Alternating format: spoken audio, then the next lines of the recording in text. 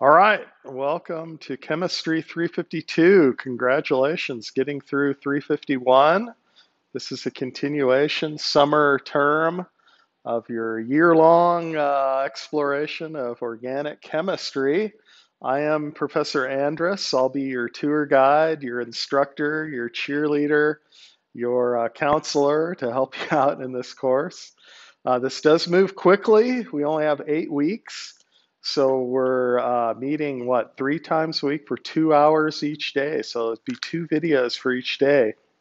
Make sure you watch them carefully and have pen and paper, take notes, and follow along with the things I'm doing there. I've chosen to do YouTube videos because I think it approximates better the real classroom experience. So you've got me at the chalkboard, you'll see me problem solving and doing things in real time as opposed to just clicking through a PowerPoint. We're not going to do that. And we also, of course, have the live Zoom recitations that Aaron and Ruben will be doing, your TAs. So notice that time on the schedule on Learning Suite. Everything's on Learning Suite. You see all the things that we're doing activity-wise in class, and you see the URLs for the Zoom recitations as well as my office hours. And those will happen at the times listed here on the syllabus. So looking at the syllabus, we'll go through this in some amount of detail, but I expect you to learn to read that on your own. There are PDF copies of both the syllabus and the schedule in Learning Suite. Under the content file, make sure you look at that. There's a lot of materials there, but the top one is syllabus and schedule. So there's my contact info, and you'll see my office hours there. Tuesdays at 2, Thursdays at 11. That's via Zoom. Those URLs are right on Learning Suite. So all you need to do is click on that. Aaron and Ruben will be helping me out with the videos, and they'll be doing the Zoom time. So it doesn't matter which section you're in. Don't worry about that. The recitations just are Tuesday and Thursday from 9 to 11. So you zoom in, and it'll either be Ruben or Aaron doing that. But organic chemistry, the chemistry of carbon. So we're continuing on with that study. The one question I have is the one we had in 351. Why carbon? A whole year studying carbon chemistry. You should have some pretty good ideas now of why carbon is so universal, why there are so many compounds based on carbon, why it can form so many different types of structures, chains, rings, and functional groups, and why it's so universal in biochemistry as well. In fact, we're getting into biochemistry quite a bit here in 352. So here's the schedule, the topics that you can see going through. And if you can't see this on your screen, we'll try to blow it up carefully. Again, you can follow along with the PDF version that's on Learning Suite there, a separate thing. But we'll start out with dienes and aromatic compounds in 16, 17, and 18 here. And the reactions will be with polyenes, 1, 2 versus 1, 4 additions. Benzenes and the aromatics here in 17. And then 18, we have a lot of new reactions, electrophilic aromatic substitution. So we've had alkenes before, of course, in 351. Now we're putting multiple alkenes together, polyenes and aromatics. So that'll be a little bit different. And then our next section, well, here's test 1 that you can see there. For that. And that will be multiple choice on Learning Suite. It'll be a PDF. You'll actually take that exam from that PDF and fill out an answer sheet. And then you'll snap a picture of that and upload that. That'll be similar to how we're handling both homework and the quizzes there. And I'll say more about that as we get closer to exam 1. But notice that's only in a couple weeks here. So things move very quickly in summer term. Be careful about that. Don't have any other tough classes. You should only have this one tough class. If you're taking this and calculus and physics, that's way too much. Okay, so one tough class is probably all you need there. Then we'll get into carbonyl compounds. We've already looked at aldehydes and ketones as functional groups in 351, but not so much on the reactions. Now we'll get into the reactions heavily of carbonyl compounds. aldehydes, ketones, esters, amides, carboxylic acids, and their variations. You see that these next chapters here and the reactions that'll go along with that. I'm not going through all the details of it. But then exam 2 there, the schedule's very detailed. That's to help you and I out there to keep track of things. So chapter 3 there. Now we're getting into to the biomolecules. You see amino acids, okay, from biology. You see peptides, proteins. Now we're into compounds in cells, living systems. A lot of you are going on to biochemistry, Chem 3, Chem 481, or molecular biology and other departments. So we will cover the basics of the organic chemistry of these biological compounds, including those amino acids, peptides, proteins, but we'll also be doing sugars, carbohydrates, the other class of biomolecules, and then nucleic acids, DNA and RNA. Yeah, we'll do replication. We'll do synthesis, DNA synthesis. We'll do protein synthesis as well, translation, transcription. We'll also do fats, the other class of biological molecules. And then we'll do some on metabolism, glycolysis, and citric acid cycle, you'll see here. We have a supplementary text that's available, this McMurray, that's out of part of his textbook. Our main textbook, of course, is the Smith book. It's the e-book. I sent you some instructions on that. If you've been using it before, you should be fine there and see that on Red Shelf. So that's the Smith book, edition 5. And all the homework assignments are out of that edition 5. If you're using an older edition, you need to get a hold of these chapter problems from edition 5. And these are the assigned ones. This is how we handle the homework. So here's the ones for chapter 16. And by the way, those are due this Wednesday. You only have a couple of days to read through that chapter and do those problems. And we handle it by chapter 16 here. You do problems 43. You see the ones that are listed 49, 55, 59, whatever, up to 75. So it's just these problems right here. You do those on a sheet of paper, snap a picture or scan it, and upload that to Learning Suite so the graders and I can grade that easily. So there's a little button there right on Learning Suite. If you haven't done it before, it's very easy. You just click on that icon and then upload the file. Don't use an HEIC file from your iPhone. Make sure you convert that to a PDF or a GIF or a TIFF so that we can see it carefully. That's a thing we need to instruct you there. Convert those HEIC files, which are the newer iPhones. Sorry, we can't see those easily in Learning Suite. Make sure you switch it over to one of those files there. Quizzes will be the same way. You saw the dates on those. Sorry, going back here. You see quiz 1 through 10. We have 10 quizzes. Those will be PDFs under Content in Learning Suite.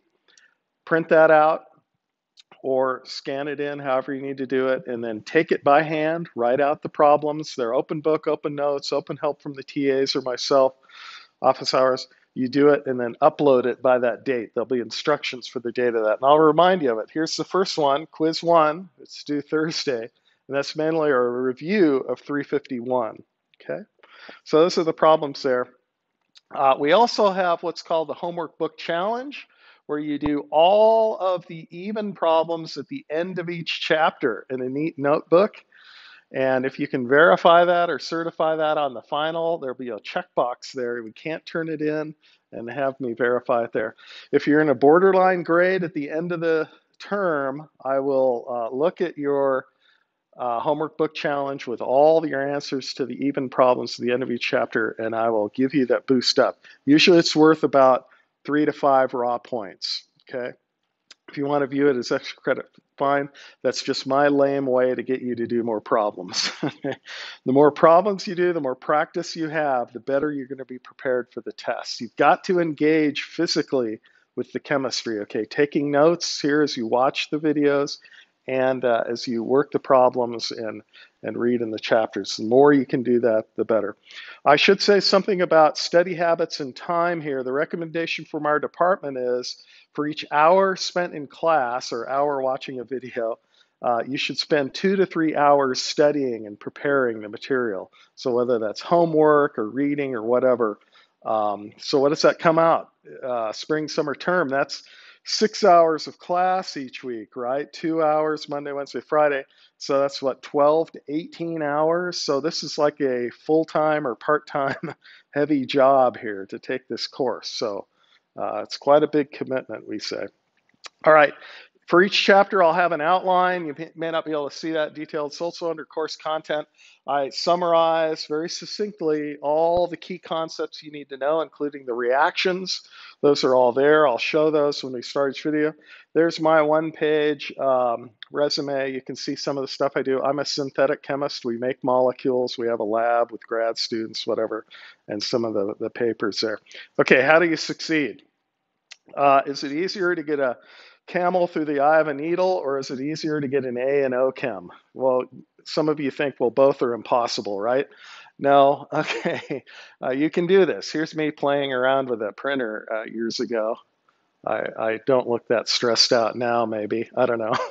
Sometimes. But you know how to succeed in chemistry, right? There's some patterns here. And everybody's different. Everybody has a different approach. But, you know, reading ahead, staying ahead of me, taking good notes, focusing on the principles. Don't try to memorize everything. You've got to rely on the core principles to keep chemistry straight. Work the problems without looking at the answers right away, okay? Struggle a little bit. Go back to the principles. Go back to the section in the chapter and then work it.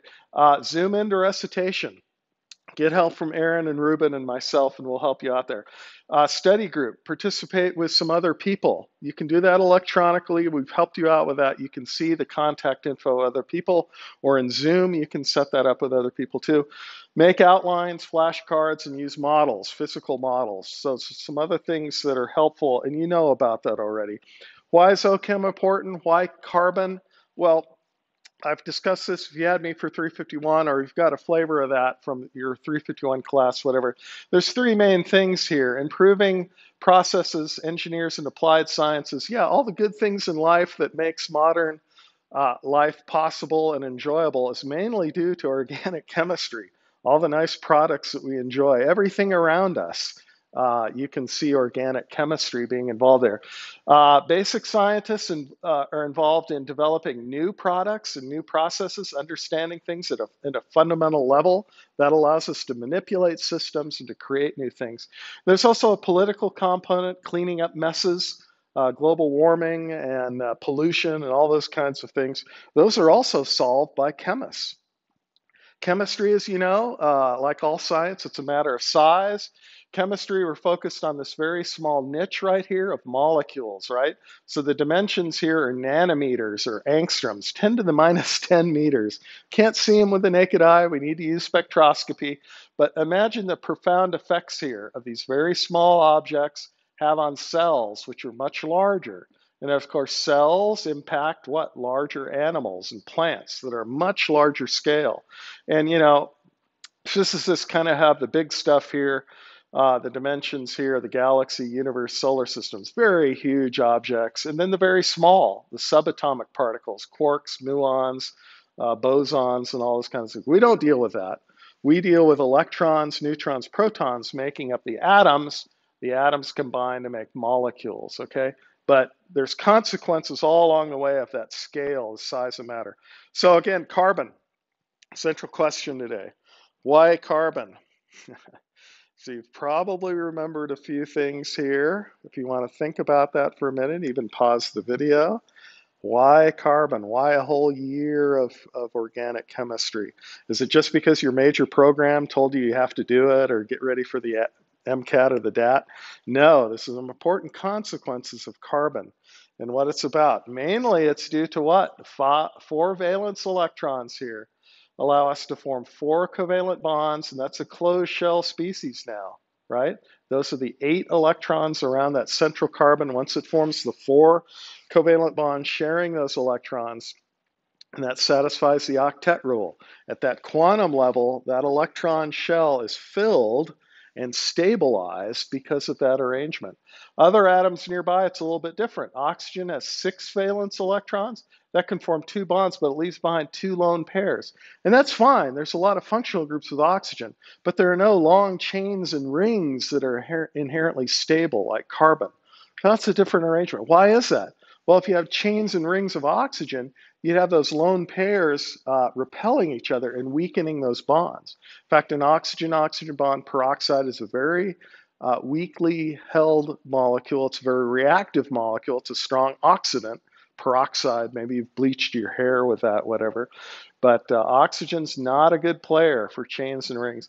Nitrogen, similarly, 5 valence electrons. That's 3 bonds and then 1 lone pair. Hydrogen's kind of boring there, just 1 valence electron, just 1 bond. But we see a lot of consequences to that, right? There's a lot of carbon, hydrogen bonding hydrocarbons to go on there. Now, carbon has different bonding characteristics. You should review this if you don't remember this. I have a lot of review materials for Chem 351. You can look at that in Learning Suite. Here's the different shapes, right? The fundamental shapes here. We've got sp3 hybridization, where all 4 atomic orbitals for carbon are mixed together to form the 4 equivalent sp3 orbitals, right? This is saturated carbon that has the bond angles of 109.5, right? This is a 3-dimensional object, a tetrahedron. And then if we have bonding to just 3 things, we need a double bond to 1 thing here. Okay, that's trigonal planar bonding for carbon, where it's sp2 hybridization for all the sigma bonds, and there's a pi bond left behind. We need to review that. You need to know where in 3D space that pi bond is found. So let me grab my models here, and you can kind of review that. So if we got a double bond between carbon, we'll go over to the sideboard in a minute. That's okay. Yeah. Thanks. Okay. Yeah, keep it back up here. That's fine. Let me keep going through this. So yeah, sp2, sp, if it's a triple bond, and that's what? Bond angles of 120, 180, and 109.5. So yeah, make sure you review that, and we'll get into that on the sideboard here in a second. But here's the consequences of this type of bonding, right? Carbon can form these chains. These extended hydrocarbon chains there can go on for hundreds or thousands of atoms. All the alkanes that you studied in 351, or it can come back and form rings. We've got cyclohexane with the chair conformation here. And then if we have bonding to 3 different things, we have a double bond here with ethylene, or with a ketone here with acetone. We've got what? These carbons here involved in the double bond are what? sp2 hybridized. So remember that. And we could put this together with a combination of functional groups, things like penicillin. We've got a lot of functional groups. Let's see if you can review some of your functional groups. Which one's this right here? Yep, that's an amide. And right here, yeah, that's another amide. How about that functional group right there? That's a carboxylic acid. And we've got a sulfide right here. And then aromatic. That'll be the topic coming up in chapter 17 and 18, benzene. You've seen those before, the resonance structures, but we'll get into the reactivity of benzene coming up. So on materials, so here are the applications of OChem. You've seen some of these before. I'm just going to click through these very briefly. You can look through them in detail if you'd like later. Cellulose we'll see later on with sugar chemistry coming up. Conducting materials, polyenes, polyacetylene, metallic looking compound. There's no metal involved there, but it has a metal sheen to it because it has delocalized electrons due to the resonance effect there. Polyaniline, liquid crystal, all the display things that we enjoy on our computer screens and our watches and everywhere else are all based on these compounds that change colors based on very weak, small electric fields, liquid crystals. Flavors, fragrances, what's not to like there? You got everything from vanillin, from vanilla, to muscone, skatol, capsaicin, a hot pepper compound, aspartame, artificial sweetener, L-heptanoate, that's the essence of banana. Okay, there's a lot of stuff there. Herbicides, pesticides, you've probably used some of these, maybe Roundup in the garden there, glyphosate, chrysanthemic acid from chrysanthemum flowers, limonene from lemons, some others. Drugs, so I show a lot of these and we'll refer to a lot of drugs as we go through the course. You've probably seen some of these. You've taken a lot of these probably. Aspirin right here, penicillin. Hopefully not all of these compounds. Cocaine, methamphetamine, hopefully you're leaving that alone. Morphine, you've probably taken different derivatives of opioid drugs for different applications. But you see, some of these more modern drugs get quite complicated. A lot of stereocenters, a lot of functional groups. And we'll relate some of that to the things we're talking about from an application point of view. Chirality, don't forget about that. Stereocenters can be either R or S. Those are enantiomeric forms. And we'll review those things in a couple spots. Molecules of life, I've mentioned this. We will have separate chapters on amino acids, carbohydrates, sugars, fats, lipid materials, and then DNA, nucleic acids, with the combination of the ribose sugar and the bases, ATGC, on the side. The genetic code is based on organic chemistry, of course. Structure of that, we'll get into the double helix, the hydrogen bonding pattern you're probably familiar with, but you'll see the molecular basis of it. Things that we'll need to cover there will be relatively simple and straightforward from a molecular biology point of view, but the structure is what will relate things on. Amino acids come together to make peptides and proteins. Steroids, we'll look at some of those in the different functional groups and how those are changed from cholesterol to the different ones. Our vision. So this is an important topic, and this fits into chapter 16, actually. The polyenes. Here's beta carotene. Yes, your mom was right there. Eat your carrots. You see all these conjugated alkenes here. There's a bunch of them all along there.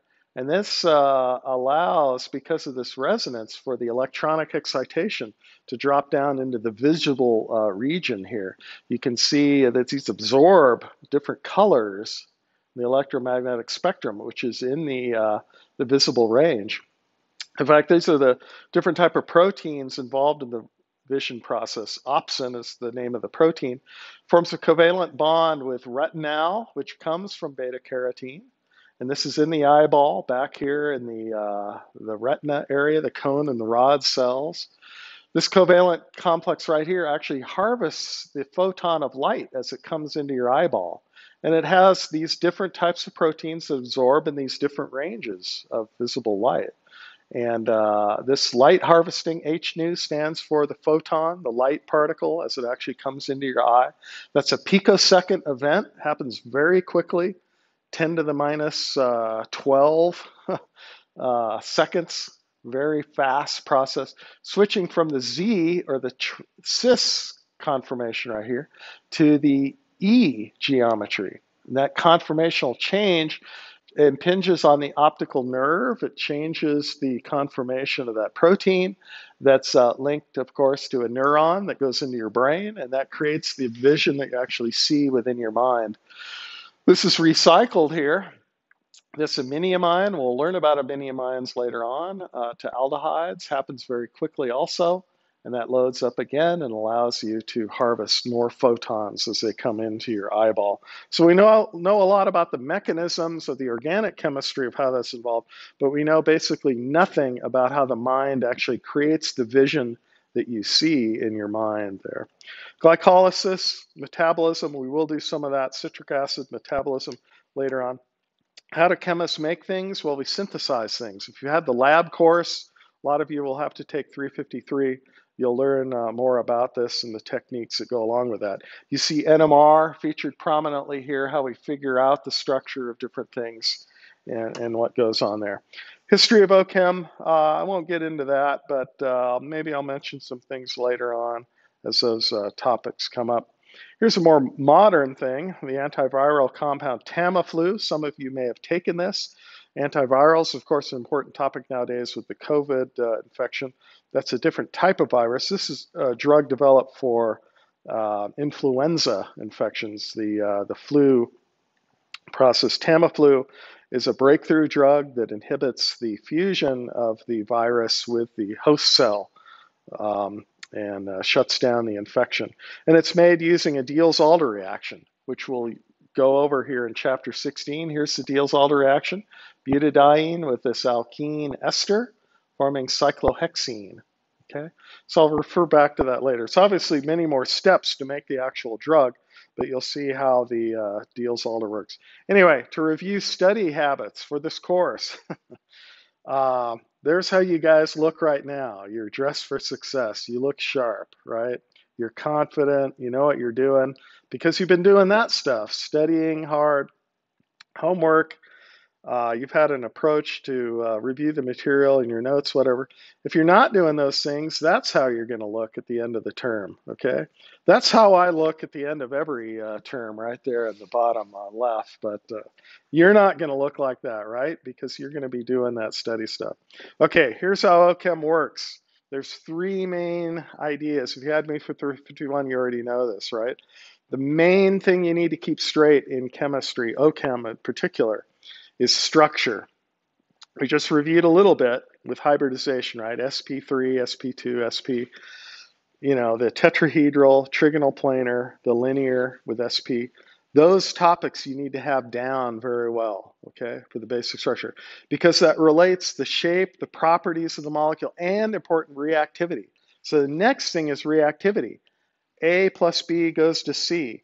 What starting materials go to what product? You need to know that. And in each chapter, we have that set of new reactions we're learning. But don't just memorize those reactions, relate those to the principles of structure and the properties of OChem. Okay, and we'll get into that in a minute. And then the next thing is mechanism, pushing the electrons, moving that pair of electrons to form the reactive intermediates. We'll mainly be looking at electrophilic substitution here, the first couple things. So we have an electron deficient reagent that's partially positive, will flow electrons out of the pi bond or the benzene ring and attack the electrophile, okay? But the three levels of understanding you need to keep straight. So if you've got structure down, you'll be okay. A plus B going to C for reactivity. And then where are the electrons and where do they go? They always go from a filled orbital to an empty orbital. We'll need to look at molecular orbitals a little bit. Here's some of my review materials for 351. The final for our class, 352, will be comprehensive over both semesters, 351 and 352. So you need to remember your 351 concepts.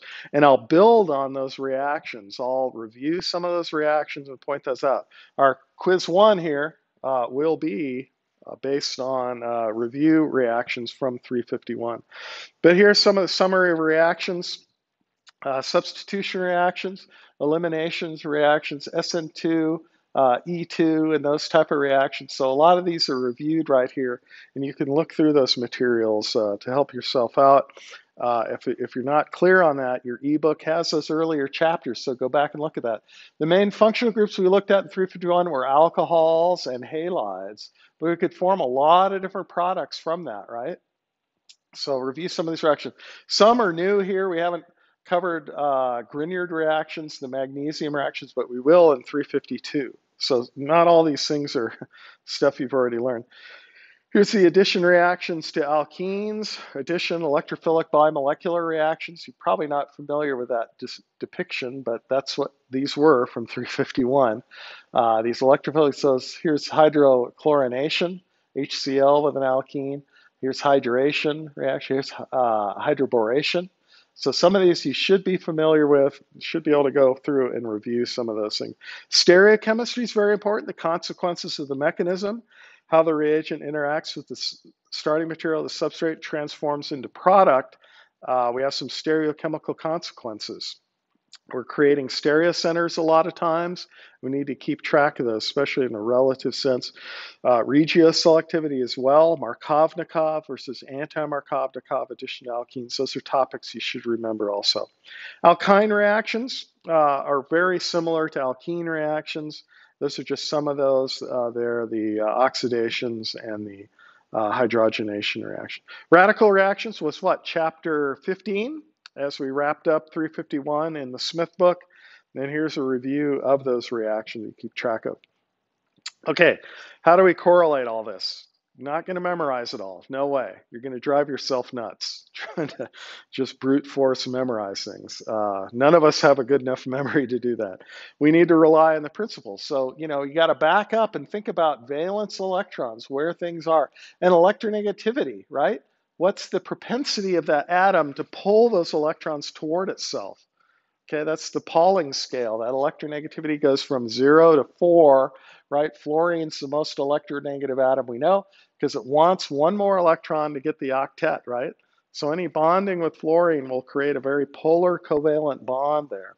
Carbon, not so much. Hydrogen, not so much. They're kind of in the middle. And again, that's one of the reasons why carbon compounds are so stable and so universal and flexible that way, is because of that intermediate electronegativity. Bonding, we just reviewed a little bit about that. Oh, here's our friend, the pi bond for ethylene. Yeah, I was pulling out my model there, but you can see it right here. We have sp2 hybridization, right? So these sigma bonds to the two hydrogens and over here to the carbon, those are the sigma bonds. And the sigma bond, what? Has the electron density located on the axis, right in between the two atoms involved. Pi bond is different though, right? The pi bond's from the leftover p atomic orbitals, and if they're in phase here, that creates a pi bond, the sideways interaction for the other two electrons that are left behind. So a double bond has a total of 4 bonds being shared between the two carbons, right? Triple bond just has the 2 pi bonds and the sigma. Don't forget about that. So you need to know where those bonds are, and that's important. That's fundamental for understanding the reactions moving forward. And then we got polarity, dipole moment, partial charges that will affect the reactivity and how we think about reactions. And resonance, delocalization, not only of the intermediates that are formed, but also the starting materials. We can see a carbonyl, the electrons are polarized out of the pi bond toward the more electronegative oxygen. If you put that extra lone pair on this oxygen, you have an O- right there. That renders this as cationic. So any nucleophile is going to want to attack this point of those type of functional groups. So that's important to keep straight. Then we got acid-base equilibrium stuff, the propensity of transferring a proton from an acid to a base, and then generating what? The conjugate base and the conjugate acid. There's equilibrium involved there, the pKa's. And that has to do with the stability of those species. We can look at resonance structures and electronegativity to figure that out as well.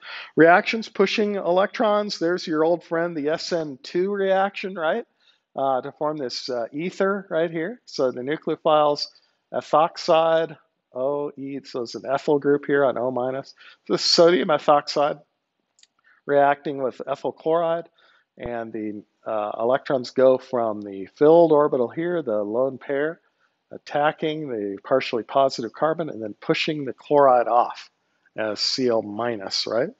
There you have energy diagrams to talk about that, how favorable a reaction will be. What's the free energy change here, delta G? That's a difference in energy between the starting materials and the product. If this is going down here in energy, it's more stable. We say it's what? Exothermic. It's releasing heat as it goes there. What's this point here? That's the transition state where you have to change the geometry and the organization of the electrons being transformed from the starting material product. It doesn't just go downhill directly. It's got to go over this mountain peak, right? This transition state. It's got to organize itself geometrically and electronically to get there. We call that the transition state. That has to do with the rate. The higher this transition state, the slower that rate. If this is lower, if there are factors that lower or stabilize this transition state, that'll make the reaction faster, okay? So we'll look at a lot of intermediates there to talk about that. Again, here's chapter 16. Well, before we get into that, the details of it, let's see if I can go over here to the sideboard, and we'll move the camera over, and we'll go through some reactions here. In fact, I'll try to summarize all the reactions for this course for CHEM352. Let's see, can I do all of them here? Let's see. So we've already been talking about why carbon. You should have a pretty good idea about that right now. But now, what are the reactions we're going to cover here in this course? Well, let's start out with one reaction that you already know here, HCl going to ethyl chloride there. How does this reaction work? Let's do a little on the mechanism. So yeah, the HCl is an acid, so it can donate that proton. And what does it do? Once it donates that proton, we have a carbocation. That's a primary carbocation. That's a pretty bad one. But you can finish the reaction here with the chloride coming in and going to the product. So that's a reaction. We're familiar with 351. Now we're just going to add two alkenes together. We've got butadiene, 1,3-butadiene, double bond here and here, and we've got 4 carbons. So it's very similar to an alkene. So this is the difference between 351 and 352. Now we have polyenes, but we still have a HCl or HBr. We still have our proton source. So what are we going to do there? Mechanistically, let's just go ahead and protonate this thing. But let's protonate it in such a way that we get the Markovnikov cation, right? We want to put the electrophile on the N carbon to give the more stabilized carbocation. But now we have a choice here. We can either attack with the bromide directly on this carbocation and get this product, right? We call that the 1,2 product. But notice our intermediate here has the carbocation right here, and we can resonate, we say. And I'll draw a double-headed arrow for that resonance. We'll review these topics in the next class, don't worry. If we can push these electrons over here, because these 2 pi bonds are communicating, right? Is this really a single bond here? Double bond, single bond, double bond? Or is there some double bond character here? You can see that this can resonate over and what? Have the cation, not just at the primary position, but we can also, or at the secondary, sorry, we've drawn the secondary there. Primary position here, and look, that will give us a different product then. If we attack the bromide the same way, we can get, instead of the 1,2, we can get the 1,4 product.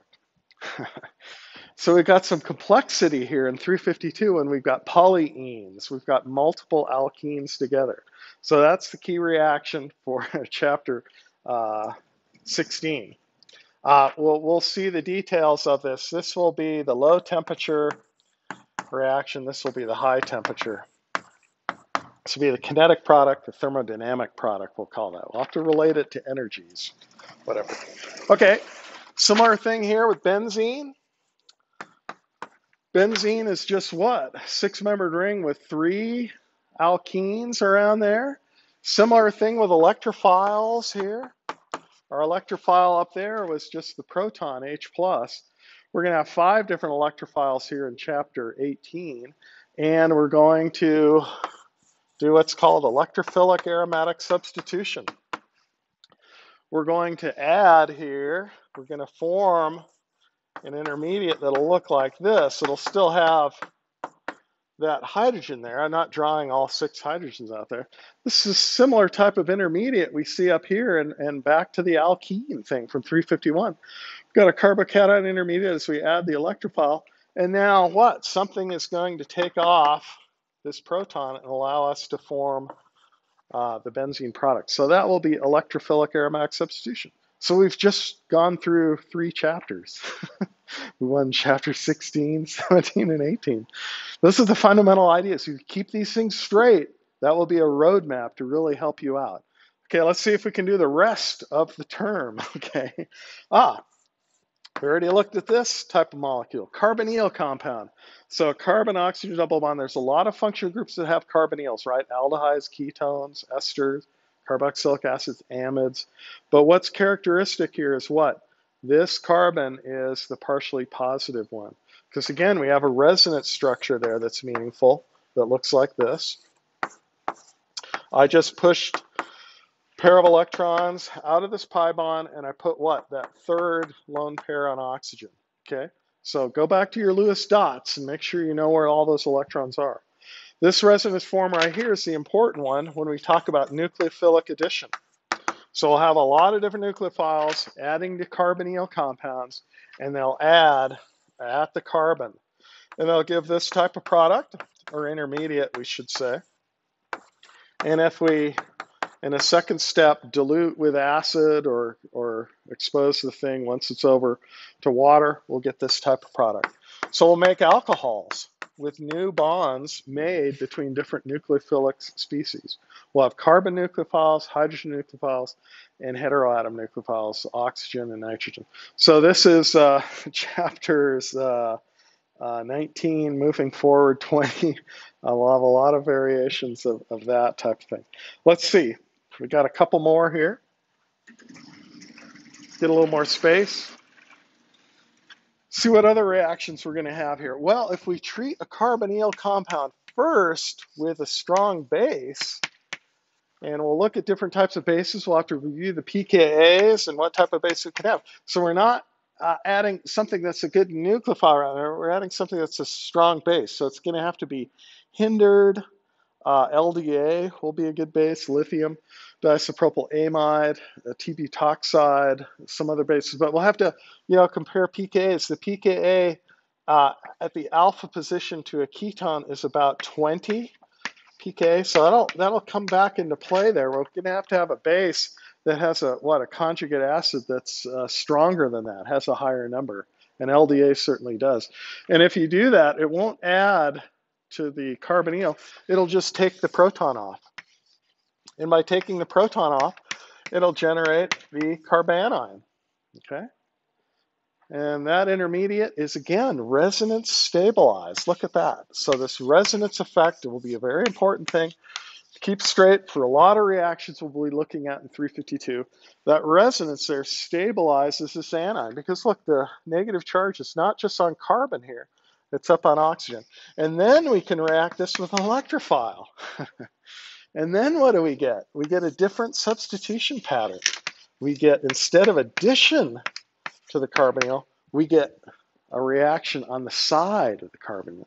So there'll be a lot of other reactions to look at. But notice the difference between the nucleophilic addition to carbonyl versus the deprotonation and then the electrophilic addition there. Okay, that's probably enough. All the others kind of fall out of that.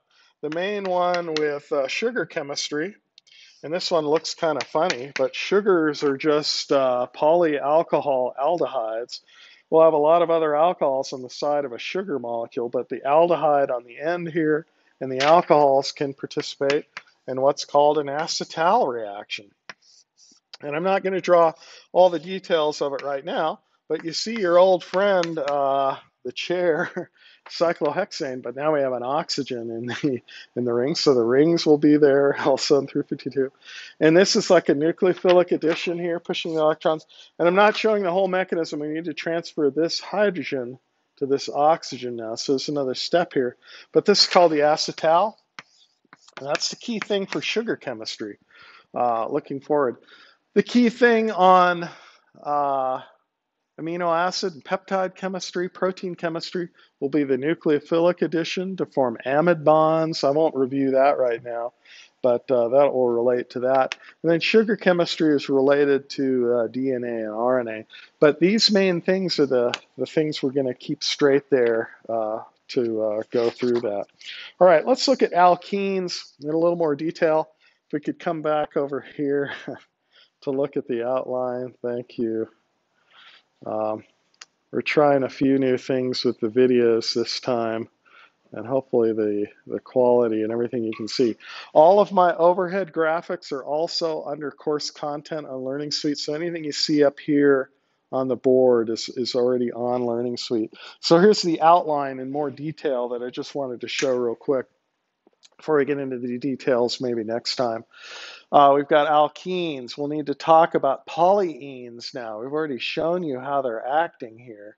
This is butadiene, a little bit on the nomenclature of alkenes. So this is 1, 2, 3 position, and this is from butane and butadiene, and then 1, 3, where the alkenes start there, give you that. If you have an alkene and an adjacent position with something on it, that's called the allylic position. If you're right on the alkene, that's called the vinyl position. So you've probably heard those two terms before. So we have things like allyl alcohols and vinyl alcohols and allyl halides, vinyl halides. So a little bit on the common terminology there. Allylic cations, resonance. I already showed you a little bit about that.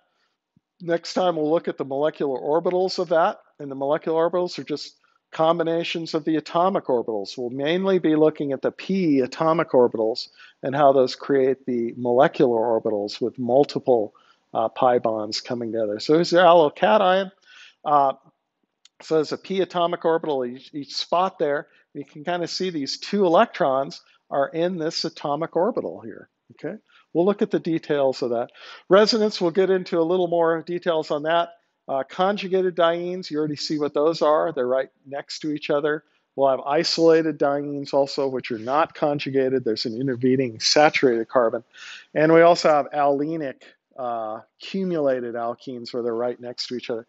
I'll summarize that here in a second. But examples, you've already seen one, carotene there. There's some others coming up. Bonding stability, generally the resonance effect with polyenes, if they're right next to each other, makes them more stable. Okay, so we've got some other reactions here. We've got the 1,2 versus 1,4 addition. I've already given you a flavor of that. We'll go into more details of that next time. And Diels-Alder in a future thing is the reaction of a diene with a dienophile. Usually the dienophile here has an electron withdrawing group, which makes it more deficient, and the butadiene part of the reaction, the diene part, is the electron-rich thing. So you have electron-rich with electron-deficient, and you just push the electrons around the ring, and you make a very useful cyclohexene product. And you have some stereochemical consequences of that as well that are important. So to wrap up lecture today, let's just go back to the chalkboard real quick, and we'll review a couple things. I'll talk about this next time and go through the rest of the overheads on that. But let's go back to the chalkboard right now and see what these 2 terms are here. So dienes. So chapter 16, first thing, a little bit on nomenclature. So this comes from butane. And we take the E off, we take the N off, butadiene. So to convert it the name-wise, we take the NE off of the parent. So whatever the longest chain is, that comes from butane, right? So you're familiar with that. We just change the suffix, the N part here. So we minus the NE part, and we added the diene part. But we need to specify where we're at here. So starting on one end here, 1,3, that's where we get to that. Okay, we call this a conjugated diene. We can look at the structure of it, and we see here's one pi bond here, right? We can even shade it there. And here's the other one right here, okay? To have resonance, to have them right next to each other. So the next one starts on the adjacent carbon to be a conjugated diene now. And you can see we've got some overlap here, and that's kind of a question. Keep that in mind for the next class period. We'll answer the effect there. We'll look at some bond lengths and some consequences of reactivity. Is there some double bond character? We draw it as a single bond, right? You see double bond here and here, but there you see a single bond. But look at the structure. It looks more like a double bond, right? So keep it in mind there. Let's look at this one where we've got, what would this? This would be 1, 2, 4, 5. This is pentadiene, penta, right? Pentadiene, the same suffix there. Penta, take the NE off, but now what is our numbering? 1, 2, 3, 4. So this is 1,4 pentadiene. Is this also a conjugated diene? No, notice this carbon right here is saturated. This has an intervening sp3 hybridized carbon. So these 2 are not electronically communicating with each other. They'll have different type of reactivity than the conjugated one. Okay, so what do we call this type of diene here? This we call an isolated diene. Okay, so we've got conjugated dienes where they're right next to each other, isolated dienes where there's an intervening group right there. Okay, is there another one? Yeah, we've got cumulated dienes also. Okay,